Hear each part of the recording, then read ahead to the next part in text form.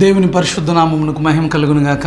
ప్రభునందు నా ప్రియ సహోదరులకు సహోదరులందరికీ మన ప్రభువును రక్షకుడగు యేసుక్రీస్తు వారి పరిశుద్ధమైన నామమునందు నా హృదయపూర్వకమైనటువంటి వందనాలు. ప్రియ దేవుని బిడ్డలారా, బాగున్నారా? మీరందరూ ఆయన కృప చేత నింపబడి అనుదినము సంతోషంతో మెలకు కలిగిన ఆత్మతో ఆయన రాకడ కొరకు సిద్ధపడి ఉండాలని, అటు విధంగా ఉండే కృప మీకు అనుగ్రహింపబడాలని మీకోసం అనుదినం ప్రార్థన చేస్తున్నాం. మా నిమిత్తం కూడా మీరు చేస్తున్న ప్రార్థనలు బట్టి చాలా వందనాలు. మరి నేటి ఉదయం ప్రియులరా, మీతో ఐజియాస్ కాల్ టు రిపెంటెన్స్, మారు మనస్సు కొరకు యెషయా పిలుపు అనే అంశాన్ని బట్టి దేవుని వాక్యాన్ని పంచుకోవాలని ఆశపడుతున్నాను. మారు మనస్సుకు యెషయా పిలుపు. పరిశుద్ధ గ్రంథం నుండి యెషయా గ్రంథము దయచేసి చూద్దాం రండి నాతో పాటు. యెషయా గ్రంథము అందరం కూడా చదువుకుందాం. యెషయా గ్రంథము 1వ అధ్యాయము. యెషయా గ్రంథము 1వ అధ్యాయము 1వ వచనం నుండి మనం 10వ వచనం వరకు చదువుదాము.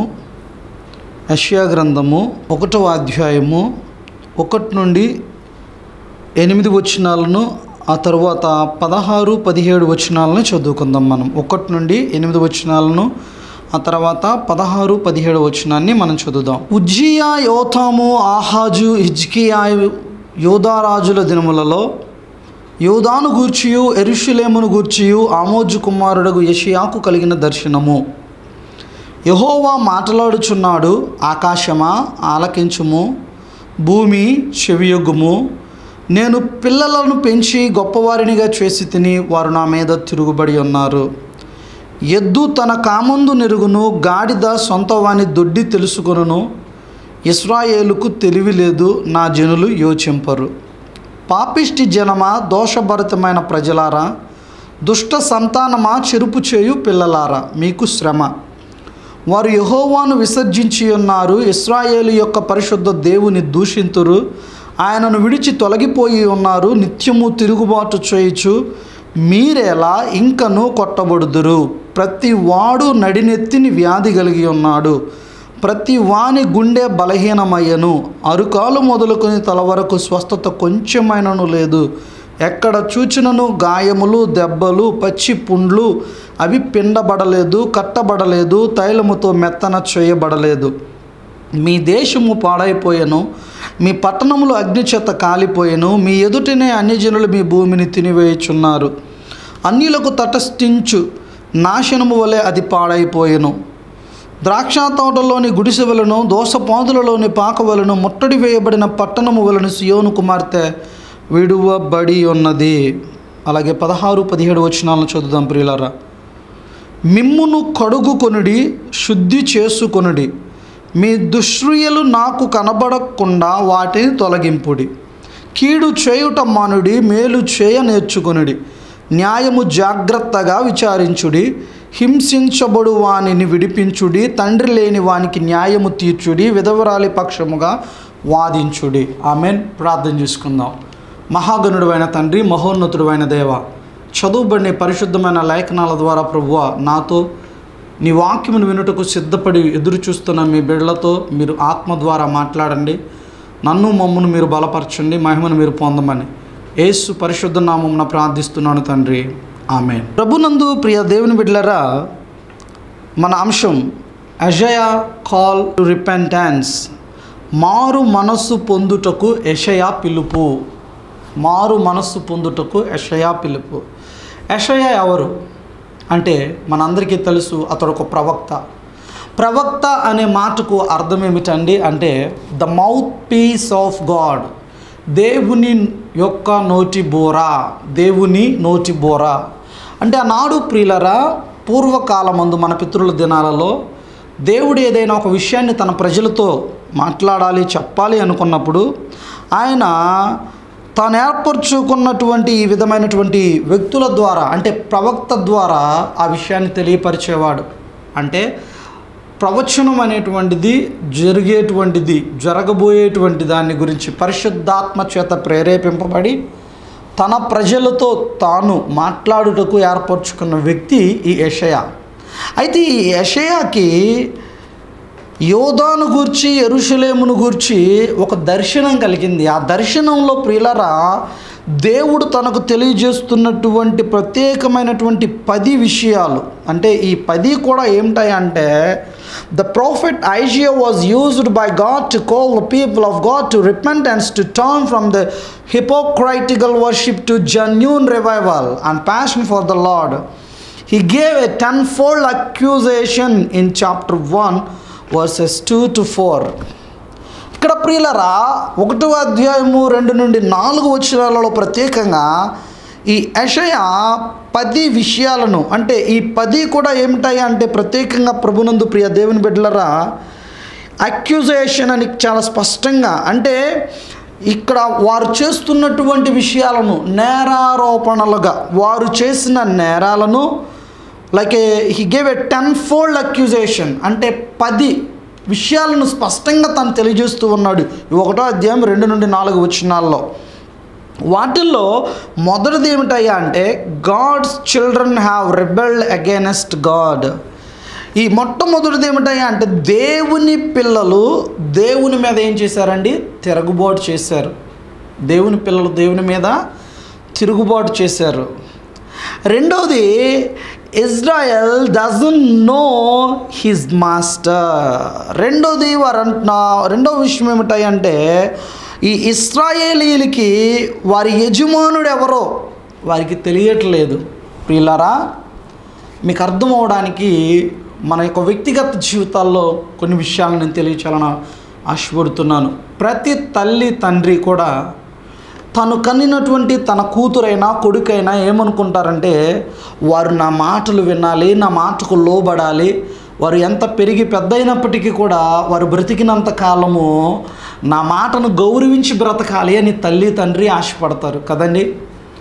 కన్న తల్లిదండ్రులు పిల్లల మీద ఎన్నో ఆశలు పెట్టుకుని వారిని మంచి మార్గంలో నడిపించి పెంచిన ఈ సందర్భంలో వారికి ఒక వయసు వచ్చేటప్పటికి, యవ్వన ప్రాయం వచ్చేటప్పటికి వీరు తల్లి తండ్రి మాటను కాదని, అది చదువు విషయంలోనే కావచ్చు, ప్రియులార ఉద్యోగ విషయంలోనే కావచ్చు, లేదా వ్యాపార విషయంలోనే కావచ్చు, తల్లిదండ్రుల యొక్క ఆలోచనలతో ఏమాత్రము సంబంధం లేకుండా వారిచ్చేటువంటి యొక్క గైడెన్స్ని వాళ్ళు పట్టించుకోకుండా వీళ్ళ సొంత డెసిషన్స్ తీసుకుని, సొంత నిర్ణయాలు తీసుకుని వీళ్ళు ముందుకు వెళ్తుంటే, వాళ్ళు ఇష్టం వచ్చినట్టుగా జీవిస్తుంటే, ప్రియులారా ఏ తల్లికైనా తండ్రికైనా సంతోషంగా ఉంటుందండి? ఆలోచించండి.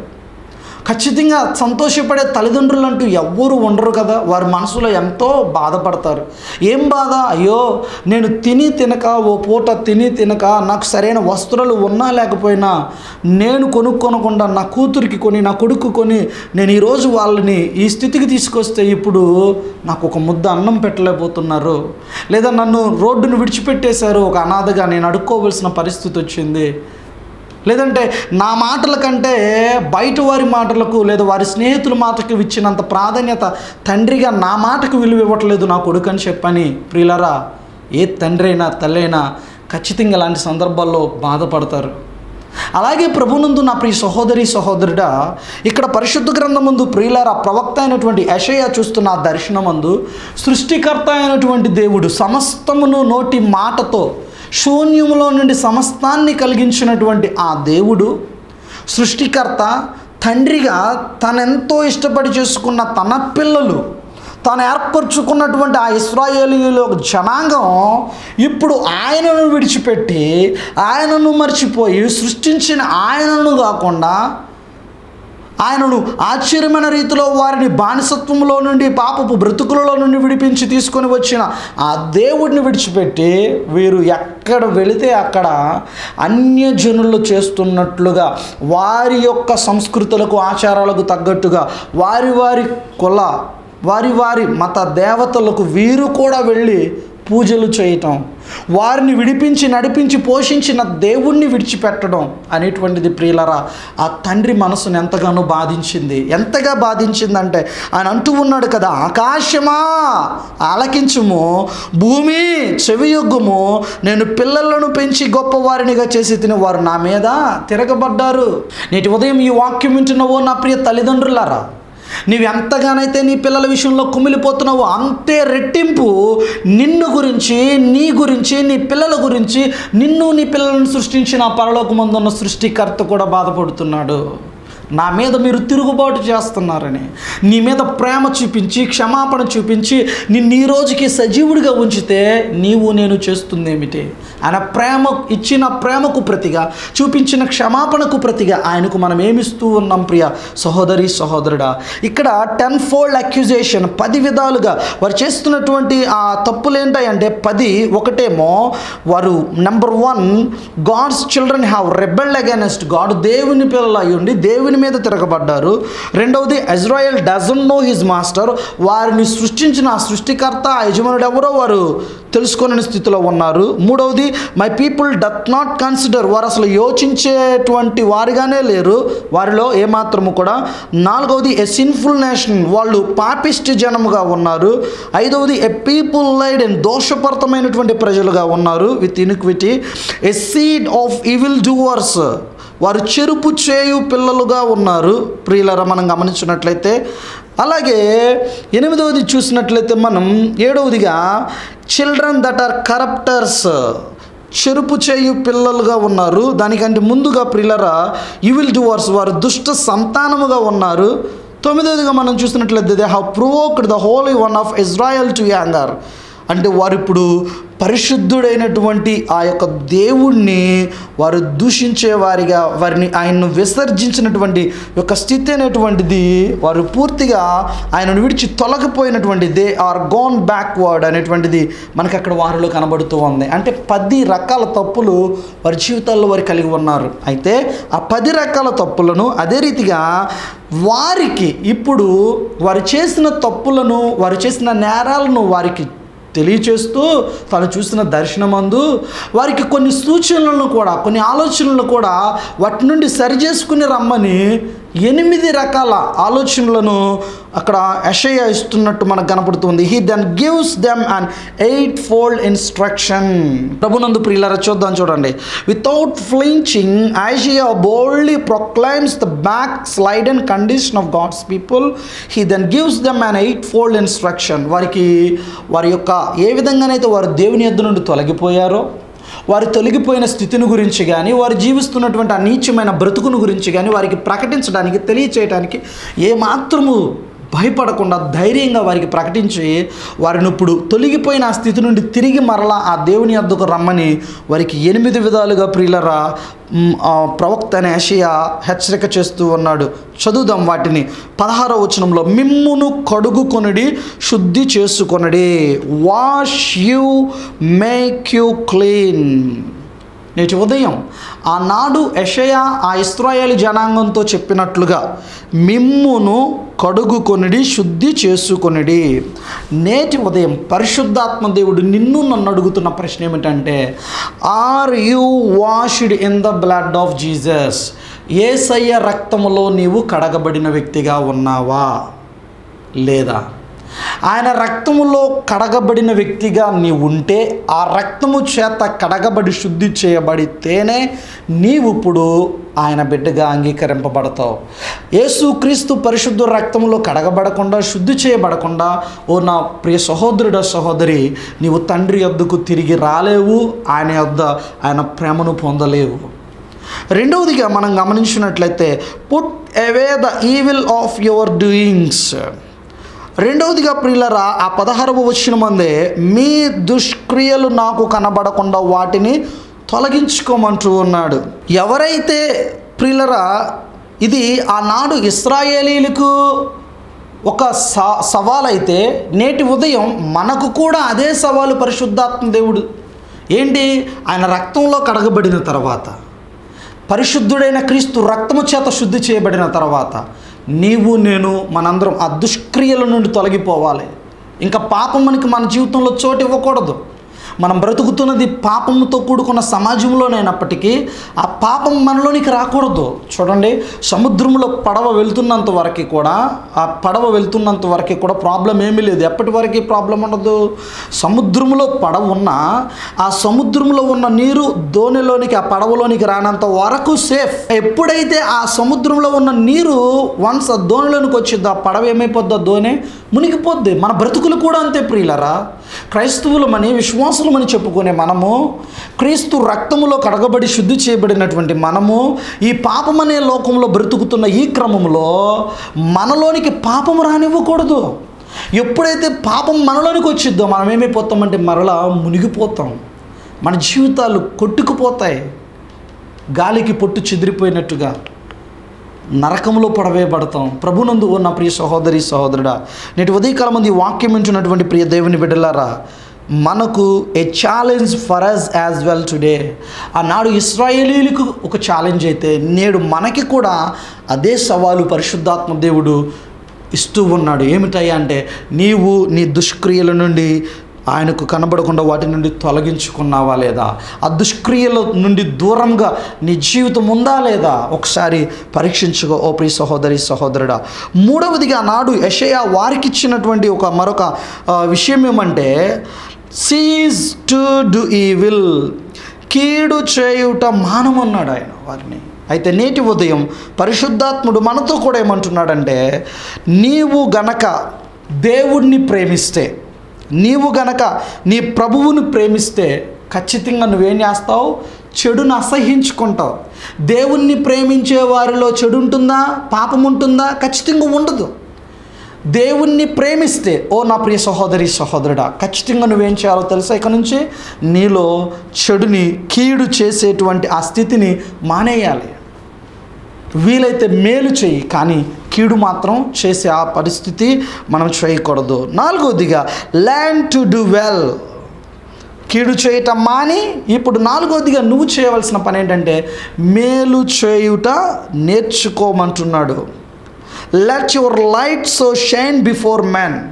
అంటే ఎప్పుడైతే ప్రభునందు నా ప్రియ దేవుని బిడ్డలారా మనము మేలు చేస్తామో, మనం చేసే ఆ మేలు, ఆ సత్క్రియ ఏం చేస్తుందంటే ఒక వెలుగులా ఇతరుల ముందు, అన్యజనుల ముందు నీ జీవితాన్ని ప్రకాశింపజేసిద్ది. అంటే you are going to be A like A lamp for them, because you are now learning how to do good.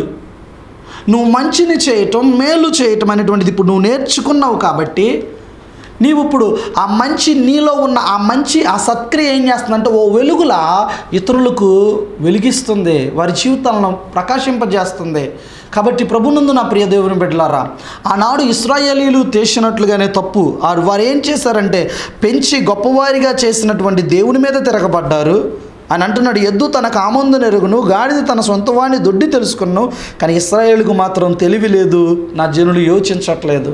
నేటి ఉదయం మీ వాక్యం వింటున్నా ఓ నా ప్రియ దేవుని బిడ్డలారా, నీవైనా నేనైనా మనలో ఎవరిమైనప్పటికీ కూడా మనల్ని సృష్టించిన దేవుణ్ణి విడిచిపెట్టి, మన సృష్టికర్తను విడిచిపెట్టి ఈ లోకమందు వేటి దగ్గరికి వెళ్ళినా, ఎవరి దగ్గరికి వెళ్ళినా అది విగ్రహారాధనే. దేనికి నువ్వు ప్రాధాన్యత ఇచ్చినది ఆయనకు కాకుండా అది విగ్రహారాధనే ఆయన దృష్టిలో. జాగ్రత్త, నువ్వు చేస్తున్నటువంటిది విగ్రహారాధన, నిజమైన ఆరాధన, నిజమైన దేవునికా, సృష్టికర్తగా, లేక ఏలోక సంబంధమైన సృష్టానికా? ఒకసారి ఆలోచించు ప్రియ సహోదరి సహోదరుడా. నిన్ను ఈరోజు ఉదయం దేవుడు తన ఆత్మ ద్వారా మాట్లాడుతున్న విషయం ఏమిటంటే, ఒకవేళ గనక నీవైనా నేనైనా మనలో గనుక ప్రియ దేవుని బిడ్డలారా పాపమునకు, ఈ లోక సంబంధమైనటువంటి చీకటి క్రియలకు మనం గనక చోటిచ్చి దేవునికి తిరుగుబడి, ఆయన మీద తిరుగుబాటు చేసేటువంటి జీవితంలో గనక జీవిస్తుంటే, ఆయన్ని విడిచిపెట్టి తొలగిపోయిన స్థితి ఉంటే నేను తిరిగి మరలా వెనక్కి రమ్మంటున్నాడు. ఏంటి మన అంశం ఏంటండి? అజియాస్ కాల్ టు రిపెంటెన్స్, మారు మనసు పొందుకోవటానికి నీకు పిలుపునిస్తున్నాడు. అంటే దాని అర్థం ఒక వ్యక్తి ఈ విధంగా ఈ దిశగా వెళ్తున్న వ్యక్తి మారు మనసు అంటే ఇలా తన దిశను మార్చుకోవటం, పూర్తిగా తిరగడం, ఇలా సగం ఇలా తిరిగి సగం ఇలా తిరగడం కాదు ప్రియులరా. ఇలా వెళ్ళే ఒక వ్యక్తి తన దిశని పూర్తిగా మార్చుకుని ఇటువైపు రావడం. అంటే ఇంతకుముందు వరకు లోకంలో ఉన్నావు, పాపంలో ఉన్నావు, లోకంతో స్నేహం చేసి ఇప్పుడు దాన్ని విడిచిపెట్టి పూర్తిగా క్రీస్తు కొరకు ఆయన రక్తంలో కడగబడి శుద్ధి చేయబడి ఇప్పుడు నిన్ను నువ్వు కడుగుకున్నటువంటి నీవు ఇప్పుడు నువ్వు చేయవలసిన పని ఏమిటయ్యా అంటే నీ దుష్క్రియలను నుండి తొలగిపోవాలి, వాటిని విడిచిపెట్టేయాలి. ఆ తర్వాత నీవు కీడు చేయటం మానేసేయాలి. వీలైతే నువ్వు ఇప్పుడు మేలు చేయడం నేర్చుకోవాలి. ఎందుకంటే నీ కొరకు వచ్చి ప్రాణం పెట్టిన క్రీస్తు నీకు నాకు చూపించింది, నేర్పించింది కీడుకు ప్రతిగా మేలు చేయటం, కోపమునకు ప్రతిగా లేదా మన మీద చూపించే పగకు కలహానికి ప్రతిగా ప్రేమించటం అనేటువంటిదే. సిలువలో కూడా ఆయన ఆఖరి నిమిషంలో కూడా అన్న మాట ఏమిటి, తండ్రి వీరేమి చేస్తున్నారో వీరు ఎరుగురు గనుక వీరిని క్షమించమన్నాడు. ప్రభునందు నా ప్రియ సహోదరుడ సహోదరి, ఏ విధంగా మనం జీవిస్తూ ఉన్నాం? 5వదిగా సీక్ జడ్జ్మెంట్. 17 వచ్చిన చదువుదాం చూడండి. మనం న్యాయము జాగ్రత్తగా విచారించుడి. Deal with people using justice and equity. Excuse me. ప్రభునందు నా ప్రియ సహోదరుడ సహోదరి, ఆయన బిడ్డలమని చెప్పుకునే మనలో ఇంటిగ్రిటీ అనేటువంటిది, యథార్థత అనేటువంటిది ఉండాలి. అతడు నీ సొంత కులమైనా, నీ సొంత బంధువైనా, తమ్ముడైనప్పటికీ కూడా, నీ తోబుట్టు అయినప్పటికీ కూడా నువ్వు మాట్లాడాల్సింది సత్యాన్నే మాట్లాడాలి. తప్పు చేస్తే నీవాడైనా పగవాడు తప్పును తప్పే అని చెప్పాలి తప్ప నువ్వు అతన్ని సపోర్ట్ చేయకూడదు. ఏదో నీకు తెలిసిన వ్యక్తి అని, మీ ఊరు వ్యక్తి అని, లేదా నీ ఇంట్లో వ్యక్తి అని, నీ అన్నయ్యనో తమ్ముడనో లేదా నీ భార్యనో సమర్థించకూడదు. నీ కొడుకనో కూతురని ఎంత ప్రేమ ఉన్నా కానీ తప్పు చేసినప్పుడు, పాపం చేసినప్పుడు ఖండించు అంతే ఖచ్చితంగా. పరిశుద్ధ గ్రంథమందు బైబిల్ మనకు ప్రభు చెప్తున్న విషయం ఏమిటంటే జాగ్రత్తగా న్యాయం చెప్పే విషయంలో జాగ్రత్తగా విచారు. కారణం ఎందుకంటే నీ దేవుడు నీ పట్ల న్యాయంగా ఆయన ఉన్నాడు కాబట్టి ఈరోజు నువ్వు నేను ఇంకా మనం బ్రతికి ఉన్నాము. 6వదిగా ప్రియులారా, రిలీవ్ ది అప్రెస్డ్. చూడండి, హింసించబడు వానిని విడిపించుడి. ఆమేన్. దేవుని పరిశుద్ధ నామానికి మహిమ కలుగును గాక. ప్రభునందు నా ప్రియ సహోదరుడ సహోదరి, ఆ విధంగా ఆ మాటలో ఉన్న భావం ఏమిటంటే నీ కళ్ళ ముందు ఎవరైనా పాపముతో, పాపపు బంధకాలతో వారి జీవితాలను వారు పాడు చేసుకుంటూ ఆ కట్టల్లో విడిపింపబడినటువంటి స్థితుల్లో కనుక ఉంటే నీవు నేను చేయాల్సిన పని ఏమిటాయా అంటే వారి కొరకు ప్రార్థించాలి, వారికి రక్షణ సువార్తను ప్రకటించాలి, వారిని హింసింపబడుతున్న ఆ స్థితి నుండి మనము విడిపించాలి. అది మనకు బాధ్యత ఉన్నది. 7వదిగా judge the fatherless and the last one plead for the widows. నేను చదువుతున్నాను చూడండి. తండ్రి లేని వానికి న్యాయము తీర్చుడి, విధవరాలి పక్షముగా వాదించుడి. దేవుని పరిశుద్ధమైన నామమునకు మహిమ కలుగునుగాక. ఆమేన్. నేటి ఉదయకాల సమయం అందు ఈ వాక్యం ఉంటున్న ప్రతి ఒక్క వ్యక్తితో, నాతో, నీతో, మన అందరితో దేవుడు మాట్లాడుతున్న విషయాలు ఏమిటాయంటే ప్రభునందు నా ప్రియ దేవుని బిడ్డలారా, నిజమైన భక్తి ఏంటి? యాకోబు రాసిన తన పత్రికలో 1వ అధ్యాయంలో అంటూ ఉన్నాడు కదా, అసలు నిజమైన భక్తి అంటే ఏంటంటే ప్రియులరా 1వ అధ్యాయం 27వ వచనంలో చదువుదాం చూడండి. ఎందుకు మనందరం కూడా మారు మనసు పొందినటువంటి ఆ క్రమంలో ఈ విషయాలను మనం కలిగి ఉండాలంటే అసలు నిజమైన భక్తి అంటే ఏమని అక్కడ తెలియజేస్తూ ఉందో చదువుదాం చూడండి. 1వ అధ్యాయం 27వ వచనాన్ని. తండ్రి అయిన దేవుని యొక్క పవిత్రమును నిష్కళంకమునైన భక్తి ఏదనగా దిక్కులేని పిల్లలను, విధవరాండ్రను వారి ఇబ్బందులు పరామర్శించుటయు, ఇహలోక మాలిన్యము తనకంటకుండా తాను కాపాడుకుంటునే. ఆమేన్. నేటి ఉదయం ఈ వాక్యం ఉంచున్నావో నా ప్రియ దేవుని బిడ్డలారా, మనందరము కూడా దేవుని బిడ్డలమని చెప్పుకునే మనము, ఆయన ప్రేమను కలిగినటువంటి మనము తండ్రి లేని వారి పట్ల, ముఖ్యంగా భర్తను కోల్పోయినటువంటి విధానాల పట్ల జాలిని, దయను కలిగి మనం కలిగినదే వారికి సహాయం చేస్తూ వారి కొరకు న్యాయం తీర్చే విషయంలో కానీ, వారి కొరకు ప్రార్థించే విషయంలో కానీ మనం దేవుని బిడ్డలుగా ముందుండాలి. అప్పుడు ప్రియ దేవుని బిడ్డలారా అది నిజమైన భక్తిగా పరిగణింపబడుతుంది. చాలామంది ఉన్నారు అన్యులు, ప్రభువుని అంగీకరించిన వారు ఎన్నో అన్నదానాలు చేస్తారు, విధవరాలను ఆదుకుంటారు, దిక్కులేని వారిని ఆదుకుంటారు. బట్ కానీ అది భక్తి కాదు. ఎందుకో తెలుసా? వారు ఒకటి మిస్ అవుతున్నారు. ముఖ్యంగా ఏంటి? ఇహలోక మాలిన్యము అంటకుండా చూసుకోవాలి. అది అంతా ఓకే. ఇహలోక మాలిన్యము నీకు అంటకుండా నిన్ను కాపాడేది ఏంటి?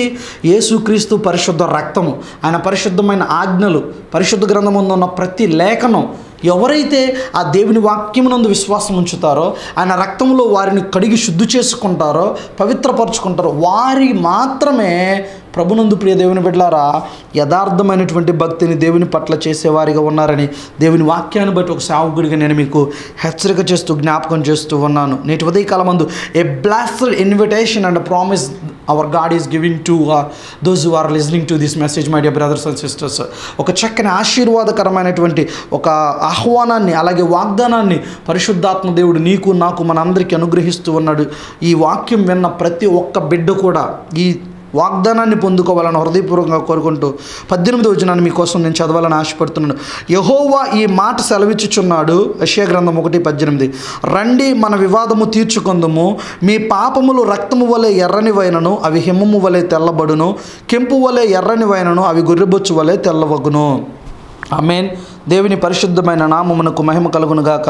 ప్రభునందు నా ప్రియ సహోదరులారా, సహోదరులారా, ప్రభుని యేసుక్రీస్తు యొద్దకు మారు మనసు పొంది మనందరము తిరిగి వద్దాం.